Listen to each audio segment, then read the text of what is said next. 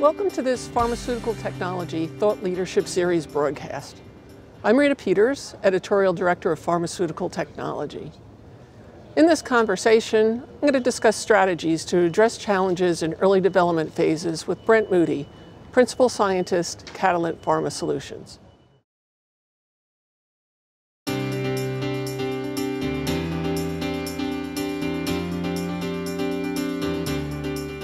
So welcome, Brent.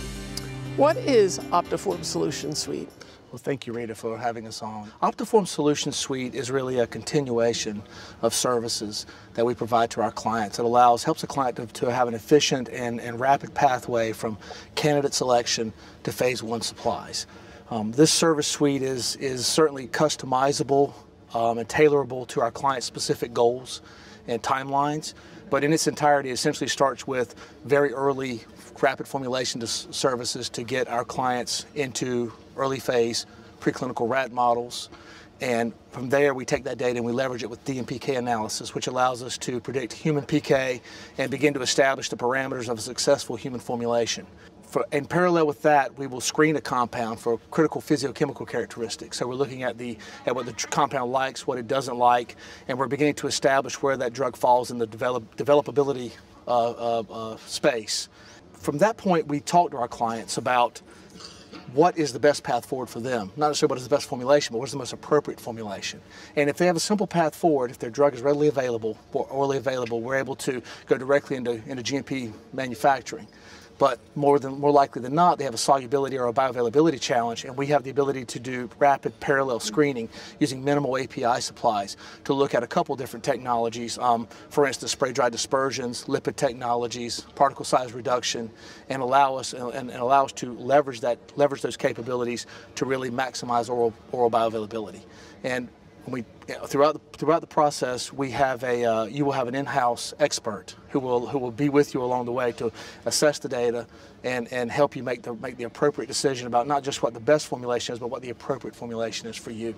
Once that platform is selected, we can provide GLP tox supplies and ultimately GMP manufacturing to get you into your clinic faster.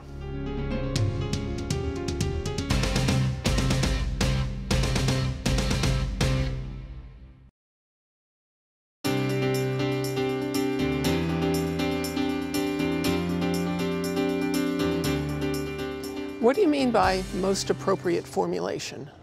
Well, a lot of times we're asked by our clients, what is the best formulation for my compound? And we kind of like to turn that question around a little bit and say, well, really, what is the most appropriate formulation for your compound at this stage of your development? And leveraging a data-driven approach to assess the physiochemical characteristics of a compound, in vivo and vitro data, and DMPK analysis, we can certainly tell you what is the least risky formulation for you and what formulation is most likely to provide you the best in-human oral bioavailability. But the question about what is appropriate for you is sometimes influenced by factors such as your timelines, your clinical protocol, your clinical strategy, your regulatory strategy, your drug substance supply, and to be honest, sometimes your funding. And so what we try to do is we try to look at not just the chemistry of the compound, but also the client's situation, and pick a formulation that is appropriate for what they're trying to do.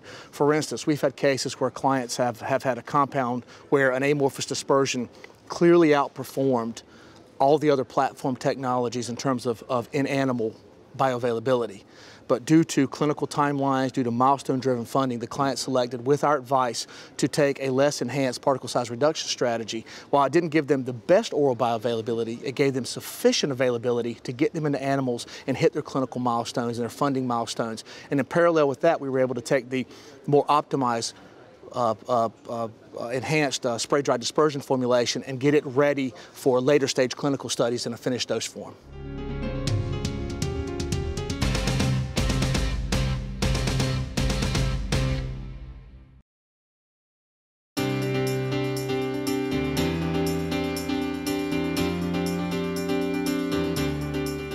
For a BCS Class 2 molecule, how important is it to screen multiple bioavailability enhancement techniques? Well, when you look at your in vivo data and you leverage it with your DMPK analysis, you may find that you're able to eliminate certain types of platforms right off the bat. it may be clear that a less enhanced formulation platform will be perfect for you, and you can go directly into that.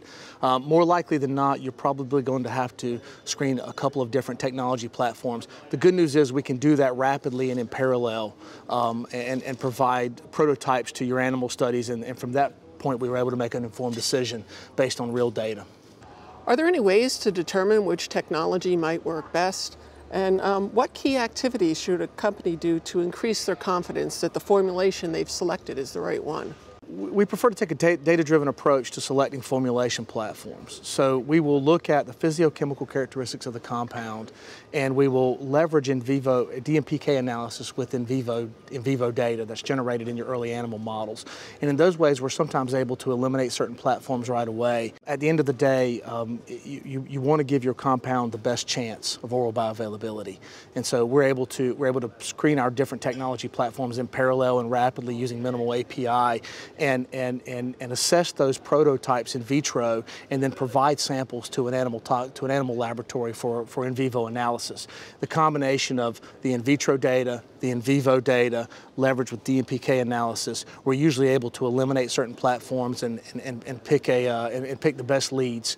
And from there, we're able to scale those up into toxicology and GMP supplies.